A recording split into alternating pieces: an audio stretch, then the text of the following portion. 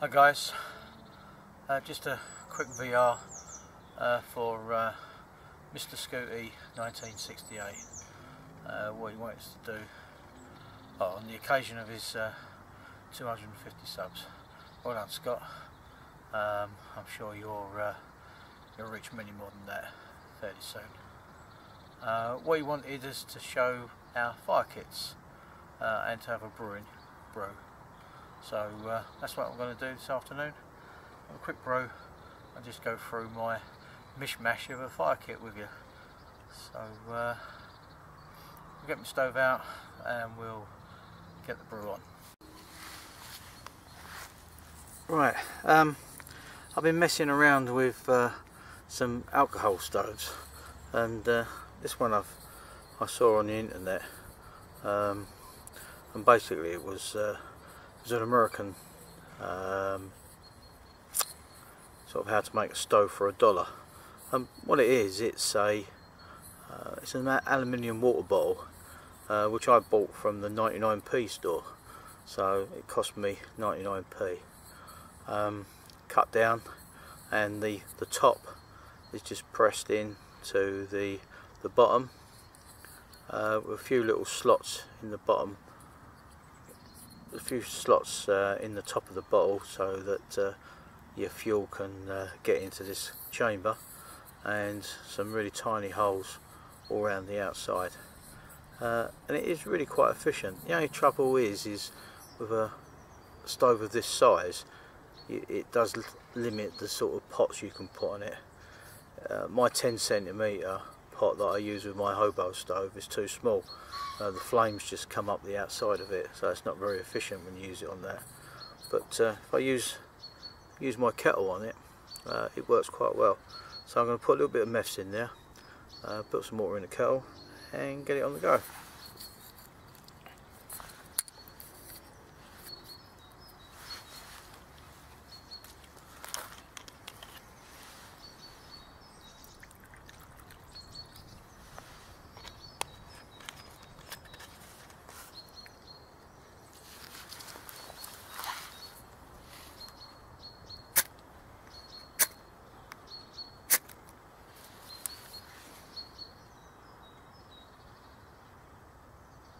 Okay, that's lit.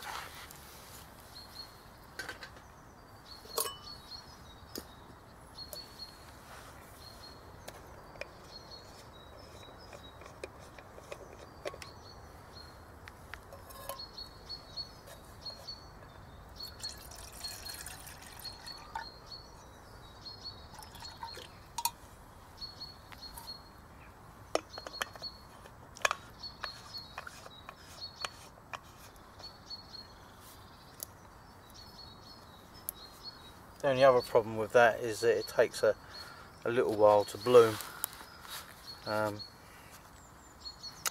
once it does bloom, it does remarkably well.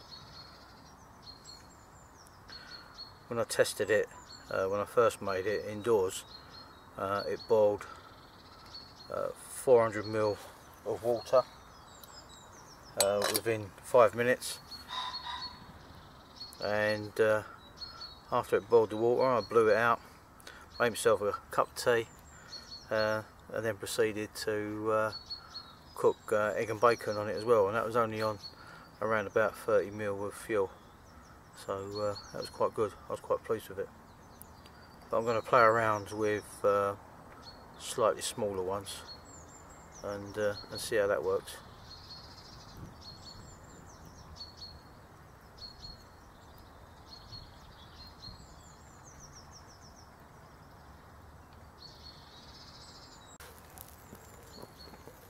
There we go.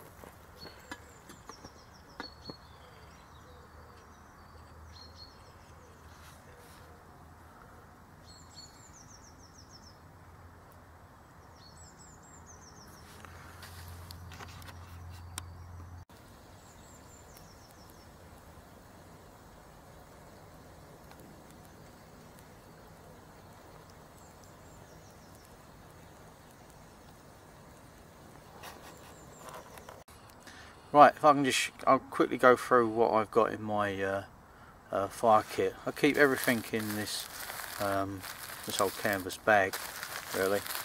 It's only really just to keep everything together. I don't always take everything out with me, and in fact I very rarely take it all out with me. I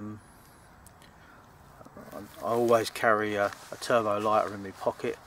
That's something that I've always got on me, so that's normally is my first line of fire lighting, but sometimes you need a little bit of help, as we all know.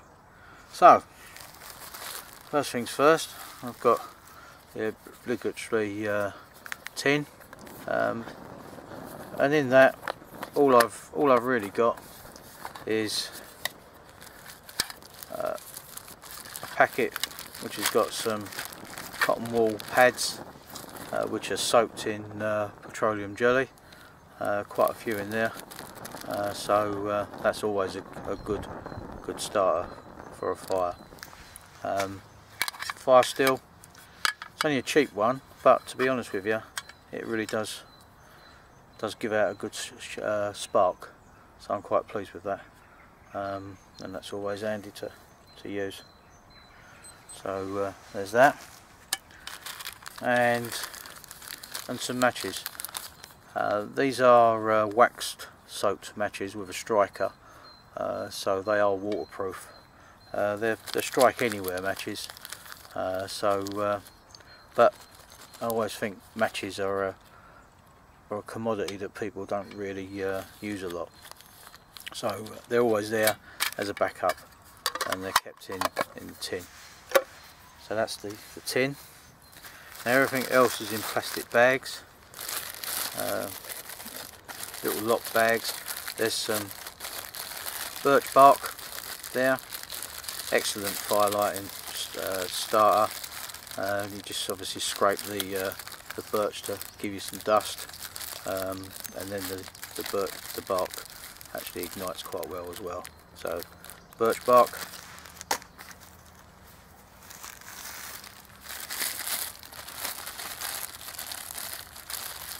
This is some brasso wadding.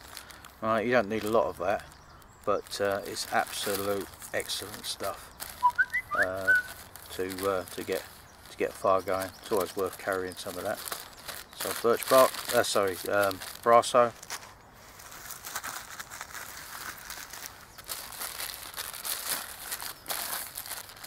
Got some jute twine there. Again, all you do with that is cut a little bit off of it and just fluff it up, and it makes it's a good tinder for inside your nest, for when you want to start. Again, excellent stuff, and it's I've seen it woven into bracelets, paracord bracelets, and it's an excellent fire starter. So jute string.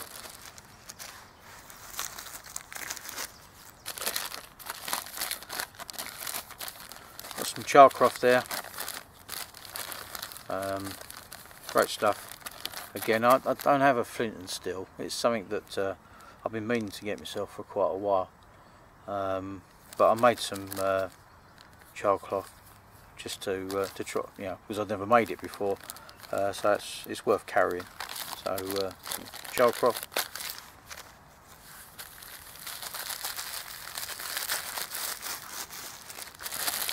Now these things, I actually bought these again in the 99p store, and they were down as fire lighters, and you just use a couple, and they're designed to look like matches, but they actually, once they're lit, they actually stay lit for quite a while, and again, sort of if you've got slightly damp tinder, this is great, because this will keep burning for a while, and it'll actually get your fire started. So ain't nice and cheap, but a useful bit of kit.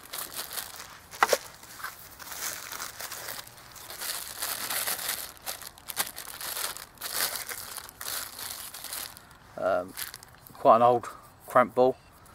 Again, I have it has taken a spark, and I've a little bit of it. and it is very useful stuff, because that will just glow for hours. So again, natural firelighting material, very good.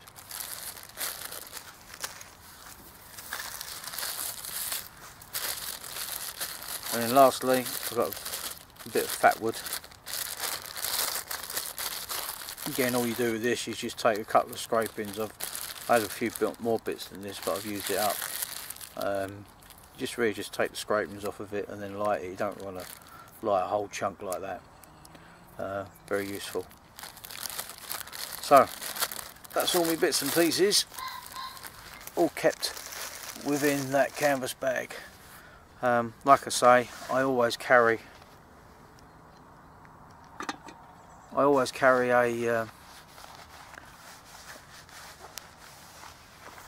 me get it out of my pocket.